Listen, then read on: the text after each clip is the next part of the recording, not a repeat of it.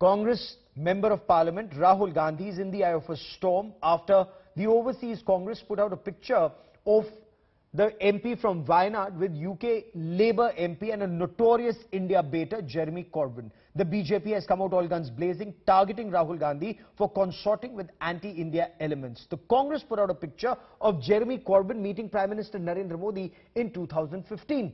The spotlight on this big political war.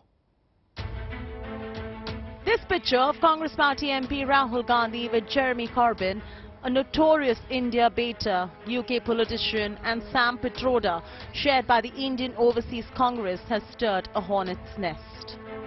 The BJP came out all guns blazing, asking why is Rahul Gandhi with British Labour Party leader and a known anti-India politician.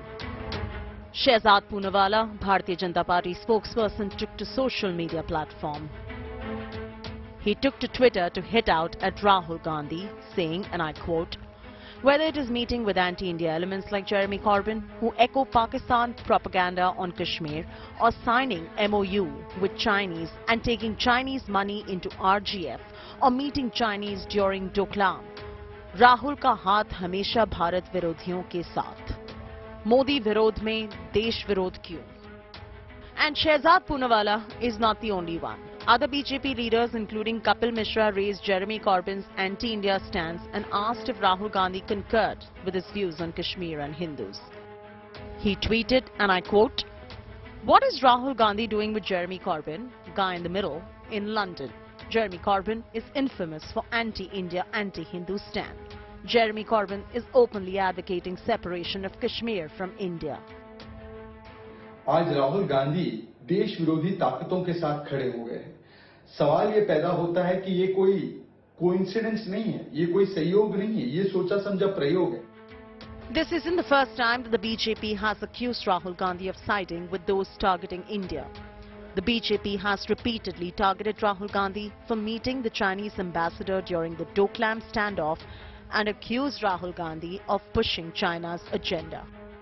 Why is it that Mr. Rahul Gandhi always wants to get a Chinese perspective on everything, but he does not want to have an Indian perspective?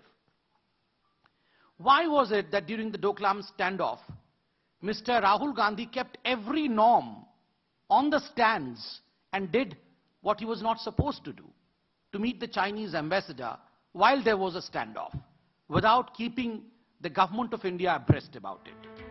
The Congress has come out strongly in support of Rahul Gandhi and hit out at the BJP tweeting a picture of Prime Minister Modi with Corbyn. This picture is from 2015, from Prime Minister Narendra Modi's maiden visit to UK. If this is the criteria, may I ask, why was Prime Minister Modi meeting up with the same person?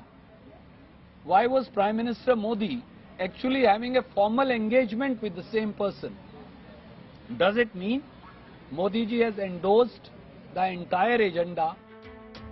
Reacting to the barrage of BJP's tweets, Sam Pitroda called the meeting with Jeremy Corbyn personal. He's an old friend and he called and he said, "Sam, let's have a cup of tea at your hotel." So he came to our hotel. I had tea with him. Rahul sort of came down and I introduced him to Rahul. It was a very personal meeting. Jeremy Corbyn is notorious India baiter and has been known to peddle Pakistan's agenda on Kashmir. In fact, after the action on Article 370 on 5th of August 2019, Jeremy Corbyn called the situation in Kashmir disturbing and wrongly accused India of human rights violation.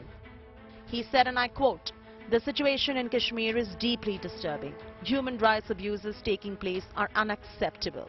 The rights of the Kashmiri people must be respected and the United Nations resolution implemented." Even the Labour Party distanced itself from Jeremy Corbyn's pro-Pakistan and anti-India stance on Kashmir.